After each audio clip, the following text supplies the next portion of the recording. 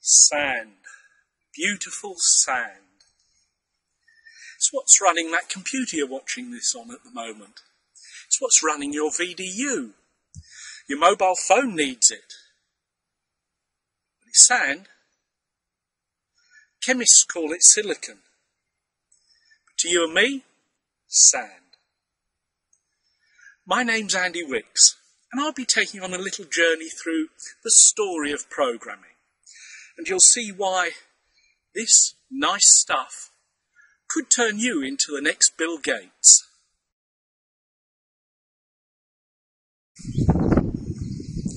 Now you may wonder about this preoccupation with sand. Sand is, after all, just sand. What's that got to do with programming?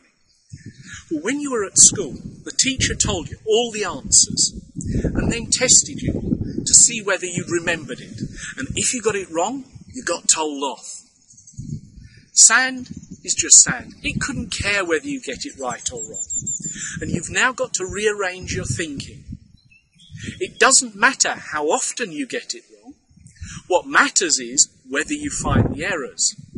And students have a lot of difficulty losing the, I got it wrong and I'm going to worry and I'm going to cry. And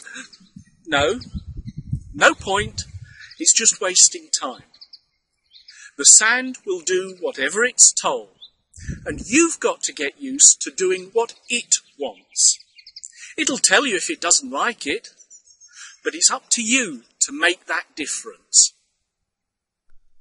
You hear quite often that programming is meant to be difficult, but the secret is programming is easy. And if sand can do it, how hard can it be? You'll hear that you've got to learn words and words and words and things. No, none of that. Mistakes are good, not bad.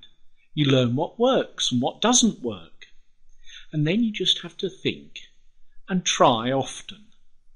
No programmer knows all the answers, and so what you have to do is to cheat intelligently. Use the internet if you're having a problem.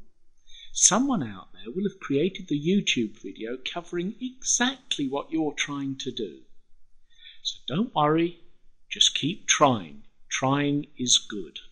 Mistakes don't matter, it's just sand.